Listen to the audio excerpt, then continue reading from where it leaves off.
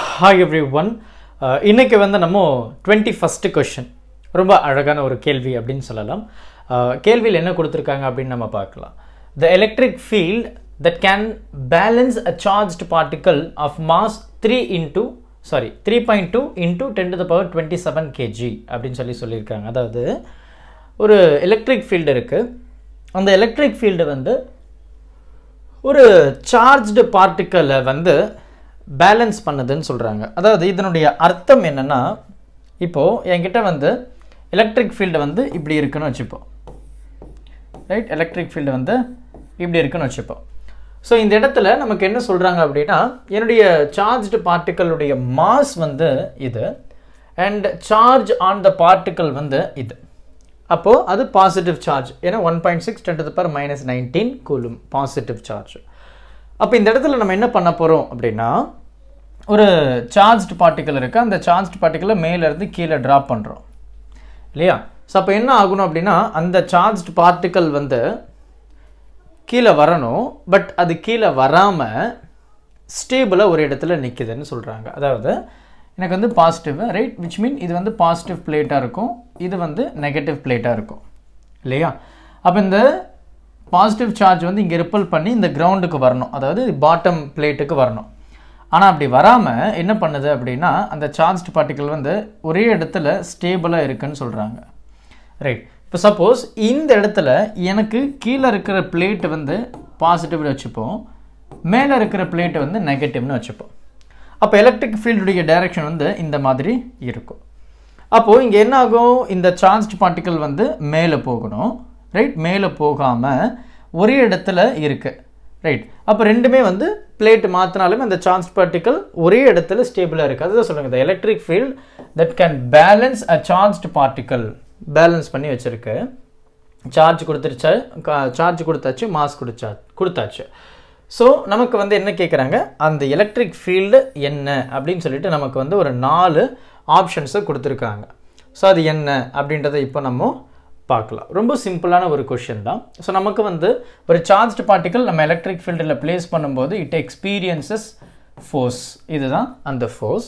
And at the same time இந்த ஃபோர்ஸுக்கு, அதாவது இந்த அக்சலரேஷனுக்கு ஆப்போசிட்டில் இன்னொரு அக்சலரேஷன் இருக்கும், அப்போ தான் அது ஸ்டேபிளாக இருக்க முடியும் இல்லை? எலக்ட்ரிக் ஃபீல்டு வந்து என்ன பண்ணும், ஒரு சார்ஜ்டு பார்ட்டிக்கலை அக்சலரேட் பண்ணும்.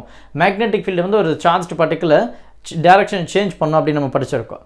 அப்போ ஒரு சார்ஜ்டு பார்ட்டிக்கல் இங்கே என்ன பண்ணும் அப்படின்னா, இந்த சார்ஜ்டு பார்ட்டிக்கலை அக்சலரேட் பண்ணுது எலக்ட்ரிக் ஃபீல்டு சார்ஜ்டு பார்ட்டிக்கலை அக்சலரேட் பண்ணுதுன்னா அந்த சார்ஜ்டு பார்ட்டிக்கல் மூவ் ஆகணும். ஆனால் மூவ் ஆகாமல் பேலன்ஸ் பண்ணி ஒரே இடத்துல இருக்குது. அப்போ அது அகேன்ஸ்டாக இன்னொரு ஃபோர்ஸ் இருக்குது, அண்ட் அந்த ஃபோர்ஸ் ஒன்றும் இல்லை, நம்மளுடைய கிராவிடேஷனல் ஃபோர்ஸ் தான், ரைட்? கிராவிடேஷனல் ஃபோர்ஸ் தான். அப்போ இது ரெண்டுமே ஈக்குவல் அண்ட் ஆப்போசிட் இருந்தால் மட்டும்தான் அந்த சார்ஜ்டு பார்ட்டிக்கல் வந்து ஸ்டேபிளாக ஒரு இடத்துல இருக்க முடியும். அப்போ let us compare QE, right, which is equal to mg, ரைட்டா? mg இதில் நமக்கு என்ன கேட்குறாங்க அப்படின்னா, the electric field that can balance, எந்த எலக்ட்ரிக் ஃபீல்டு அந்த சார்ஜ் பார்ட்டிக்கலை பேலன்ஸ் பண்ணி ஒரு இடத்துல வைக்கும் அப்படின்னு சொல்லி கேட்குறாங்க. அப்போது E which is equal to mg divided by q. So m நமக்கு கேள்வியில் கொடுத்துருக்கு 3.2 10 to the power -27. அது மட்டுமா இல்லை, கிராவிட்டி நமக்கு தெரியும் 9.8, ரைட்? அதனுடைய அக்சலரேஷன் டிவைடட் பை சார்ஜ் என்ன சொல்லியிருக்காங்க, 1.6 10 to the power -19 அப்படின்னு சொல்லி கொடுத்துருக்காங்க. ஸோ இது வந்து சார்ஜ்டு பார்ட்டிக்கல். அப்போ இதை நம்ம ஈஸியாக சால்வ் பண்ணிடலாம். மோஸ்ட் ஆஃப் த டைம் நான் என்ன சொல்லியிருக்கேன் அப்படின்னா, ஃபஸ்ட்டு பவர் டேர்ம் எடுத்துருங்க, we can find our answer very easily அப்படின்னு சொன்னேன். அப்போ எனக்கு இந்த 10 to the power -19 மேலே போயிடுச்சுன்னா, ஆல்ரெடி மேலே -27 இருக்குது, -19 மேலே போயிடுச்சுன்னா +19 மாறிடும். ஸோ இதை சப்ராக்ட் பண்ணோம் அப்படின்னா 17 இருக்குது. ஸோ 17ல் எனக்கு 9 போயிடுச்சுன்னா எனக்கு மிச்சம் என்ன இருக்குது, 8 இருக்குது, ரைட்? அப்போ எனக்கு மைனஸ் தான் அதிகம். So 10 to the power -8 first power term 10 to the power -8 அப்படின்னு வந்துடுச்சு. இப்போவே you can guess our answer, right? இப்போவே நம்மளால் ஆன்சர் வந்து கெஸ் பண்ண முடியும். 10 to the power -8 எங்கே இருக்குது, இந்த இடத்துல ஒன்று இருக்குது. அப்போ இதுதான் நம்மளுடைய ஆன்சரா அப்படி நம்ம கெஸ் பண்ணலாம். மேக்ஸிமம் 70% இதுவாக தான் நமக்கு ஆன்சர் இருக்க முடியும். கண்டிப்பாக 6 இருக்க வாய்ப்பு கிடையாது. ஆனால் எனக்கு இங்கே -8 இருக்குது, +8 இருக்குது. ஸோ இந்த பவர் டேர்ம் நம்ம பர்ஃபெக்டாக தானே போட்டிருக்கோம், -8 தானே.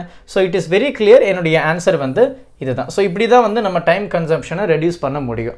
நியரஸ்ட் வேல்யூ பவர் டேர்ம் நம்ம போட்டோம் அப்படின்னாவே பெரும்பாலும் நம்மளுடைய ஆன்சர் வந்து கிடைச்சிரும் அப்படின்னு தான் நம்ம சொல்லலாம். ஸோ நம்மளுடைய ஆப்ஷன் வந்து ஏவாக தான் இருக்க போகுது. இருந்தாலும் நம்ம ஃபர்தராக மூவ் பண்ணலாம்.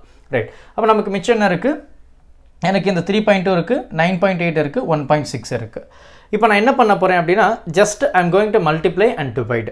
ரைட். அப்போ நான் வந்து இந்த நியூமரேட்டரில் 100ஆல் மல்டிப்ளை பண்ணுறேன், டினாமினேட்டரை 100ஆல் மல்டிப்ளை பண்ணுறேன். ஸோ அப்படி பண்ணும்போது என்ன ஆகும்? எனக்கு இது வந்து 32 அப்படின்னு மாறிடும், இது வந்து 98 அப்படின்னு மாறிடும், இது வந்து 160 அப்படின்னு மாறிடும், 160 அப்படின்னு மாறிடும். அப்போது எனக்கு 32 × 98 என்ன அப்படின்னு நம்ம பார்க்கலாம். 32 × 98. ஸோ நமக்கு பார்த்தோம் அப்படின்னா 8 2s are 16, carry over 1, 8 3s are 24 and 25, 9 2s are 18, balance 1, 9 3s are 27, 28.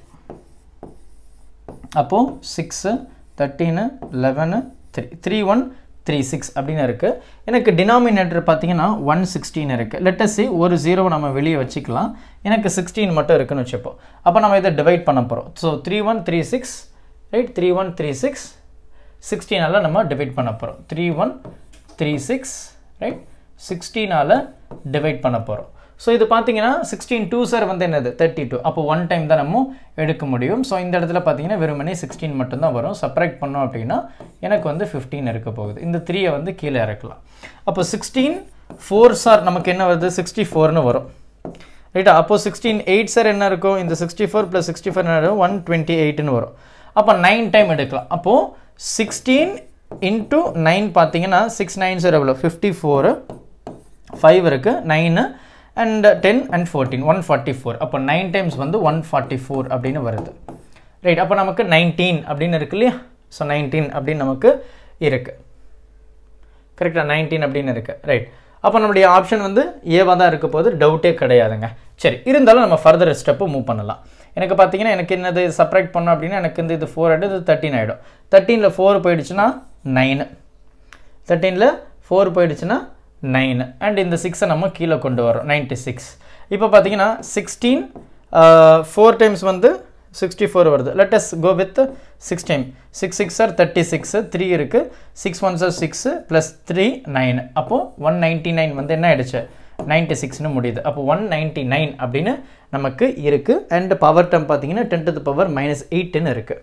Right. அப்போ இது எப்படி எழுதலாம்? 9 9 கீழே பார்த்தீங்கன்னா ஒரு 0 இருக்குது, மறக்கக்கூடாது. ரைட். 10⁻1 இல்லையா? ஸோ ஏன்னா இந்த ஒரு 0 10⁻1 அப்படின்னு இருக்குது. அந்த 10 வந்து இங்கே இருக்குது. அப்போ இந்த 10 இப்படி போயிடுச்சுன்னா இங்கே பாயிண்ட் வந்துடும். அப்போது 19.9 இட் இஸ் ஆல்மோஸ்ட் ஈக்குவல். அப்போ 19.9 × 10⁸. ஸோ 19.6 தான் இருந்தது இல்லையா? பாருங்கள், 6 டைம் தானே?